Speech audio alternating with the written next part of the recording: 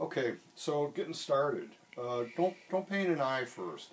You'll just have a painting of an eye. I want you to start in the middle of the forehead, like right here. And that's in shadow. What that does is it puts you immediately into a color situation. And when I look, it's kind of a brown with a little bit of orange in it. So I'm just going to knock that in there. And I think it's even darker. So I just make my adjustment and just put a little bit of brown into it. That's too brown. Okay, so it's a matter of chasing things around. Okay, I'm going to put that's something like that. Then this comes around the side like this. I see my ear here. There's a pretty strong shadow. I'm looking for similar colors. Okay, so let me put a light in. And what I'm going to do is I'm just going to come down right down the ridge of my nose, which catches light, and up on the top of my forehead, which is going to be here. And then I'm also going to find my darkest dark, which is also probably going to be like where my eyes are. It's the deepest part of the skull. So the shape of an eye, that's an eyelid. So there we go, and there we go. This one's catching light, but then there's a shadow under the nose. So you don't have to worry that much about painting the nose. It's the shadow that falls underneath it. That's really what you're looking for. So there's a start. What I see is this eye lightens up a little bit. It's going to go up a little bit more like this. I might put in just a dot. It's like a dark blue for the eye, which is going to go just like right here. So that's already starting to establish where things are, and then it's a matter of like a jigsaw puzzle of filling the rest of it in. So maybe I put, this blue that I see on this shirt, which is kind of a weak blue, but, it's a start, goes like this.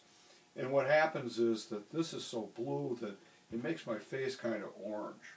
So that even in my beard, I begin to see like some purples.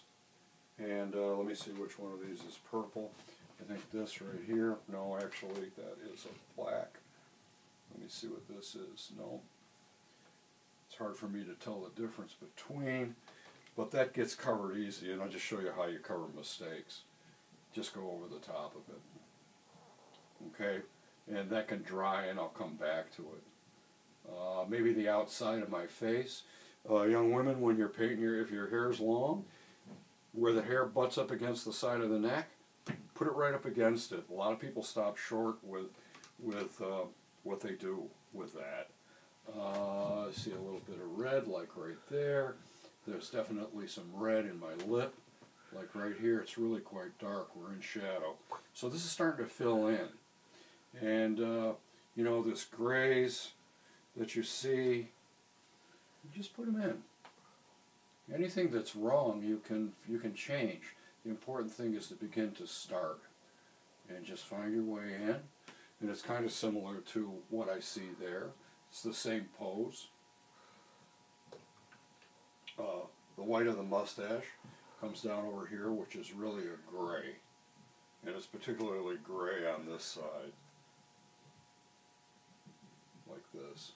But then it goes white on the other side. So all you're doing is painting light. The white of my hair, like right up here, goes into a gray there. And then in the middle part of this face, it really seems to come up to some sort of an orange, like right here.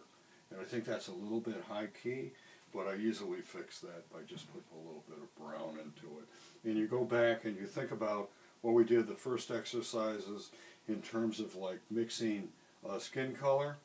That, if your skin is brown, you may see like beige highlights, and, you can work with 3 or 4 tones. Highlight, which would be beige, brown color, the color of your skin, and then shadow, which might be purple brown, something like that. You just, you just find your way through it. And you keep making adjustments. This is more light. It doesn't have to be right the first time. You just keep working around, let your eye jump around, because that keeps you seeing the whole thing. Don't get caught in one thing, just kind of see how you see these things. And I see that, up at the top of my head, there's really a big flash of light, like right up there. And it's a little bit more light on this side. And actually, I think that this eye is further up, so that's easily fixed. And I'm going to stop right after I get this. I think that the eye is more up here. So what if there's like 2 eyes on there? Doesn't matter. That's going to get covered over with paint. That's better. And it relates better to like where my ear is.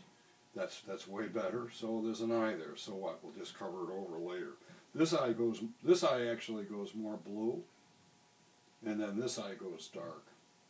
So, you know, this is establishing what's going on here, and I'm just going to correct this by just putting a mark over the top of that. And that once it's dry, it'll go in a lot better. You'll see a strong dark like right in there, and to me, it almost becomes kind of green like right in there. So that's a good place to stop. I'll show you the finished painting. It's just going to fill in like a puzzle. That's it.